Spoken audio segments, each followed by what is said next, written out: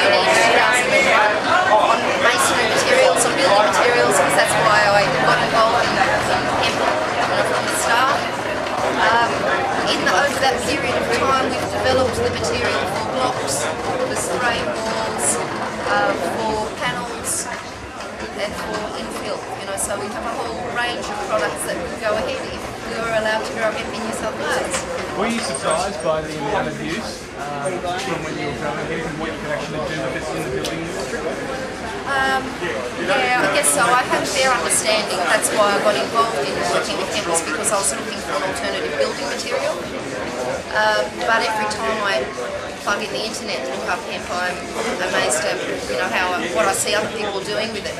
You can make hemp plastics. People in Germany are making suspended hemp floors that are bituminized hemp. So there's an amazing range of products that can be made.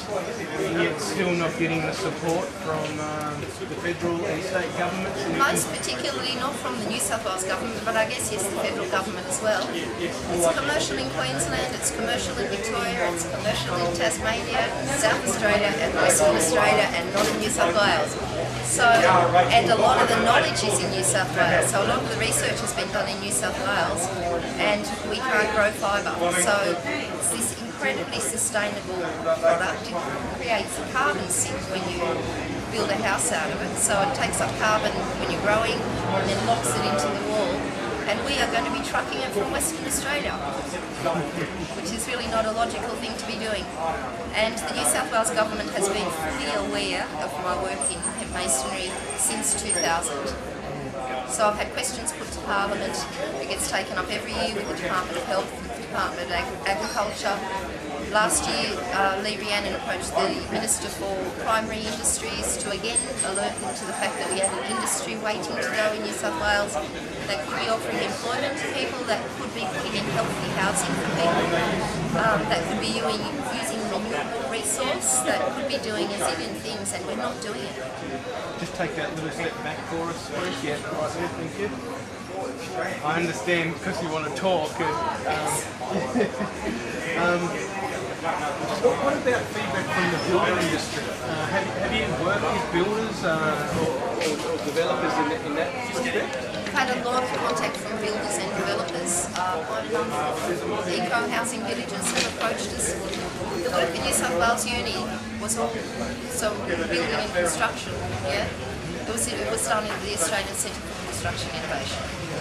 Yeah. And how long do you think this is going to take before it becomes a mainstream resource? Is it just about fighting and fighting hard? It's only about fighting, and it's about investment. Yeah, so if there were some investors out there who were putting pressure on the New South Wales government alongside myself, that would be awesome. And if there would be investors who would come in behind the project, then we could have a housing industry starting tomorrow. Yeah. How do we make a hemp brick? Can you give us a quick rundown? It's predominantly, so the thing that's interesting for me in the hemp plant is the inside, the woody stem, or the hurd. The hurd of a hemp stem reacts with lime-based materials and starts, in layman terms, to petrify. So you actually, it turns from a fibre into a mineral. So it's that's what goes on. There's a reaction between the lime and the inside of the hemp stem. And what are we seeing today? Can you explain what we're seeing the building behind? What we're seeing today is, unfortunately, the leftover of an old hemp crop because there's no fibre available. We're actually working with both bast, both hurd and bast. It's lost most of its bast.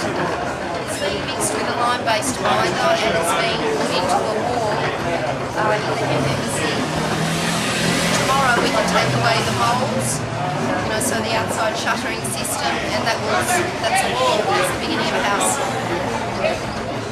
It can be very commercially competitive. Quite a lot of work at New South Wales Uni was on getting to a commercially competitive model, because I realised that there's no point in having a sustainable product that costs an awful amount to build with, so it can be very commercially competitive.